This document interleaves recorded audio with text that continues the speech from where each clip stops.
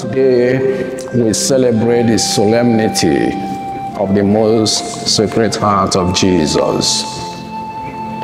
They will look upon him whom they have pierced.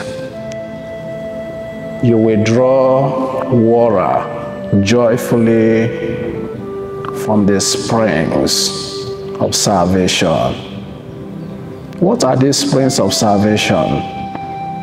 These springs of salvation are his wounds, the wounds in his hands, the wounds upon his side.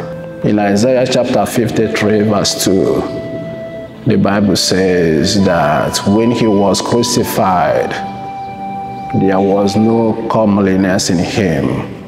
There was no beauty in him. He looked ugly. He was not looking good. And why? Because of us. Because of you. Even in Zechariah chapter 13 verse 6, the Bible says that when he will return, who? Jesus. When he will return, people will still ask him, why these wounds in your hands? And the answer he will give to them is, I got these wounds in my friend's house. These wounds in my hands, I got them in my friend's house. So when you look at this image of Jesus, the Sacred Heart, or you look at the cross, what do you see? Do you appreciate him? Do you see this flame of love coming out from his wounds?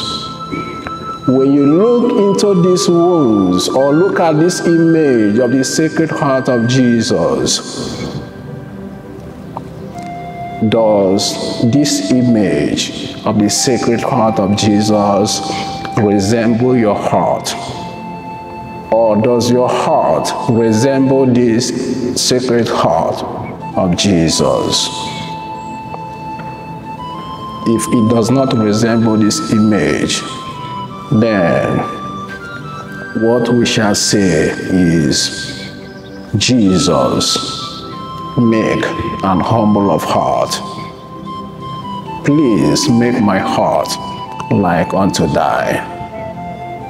Jesus, meek and humble of heart, you know that I am a liar, but I want you to make my heart like unto thine.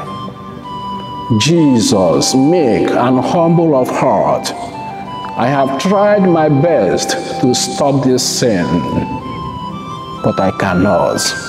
Please make my heart like unto thine. I have tried to forgive this my friend, my parents, but I cannot. Please make my heart like unto thine.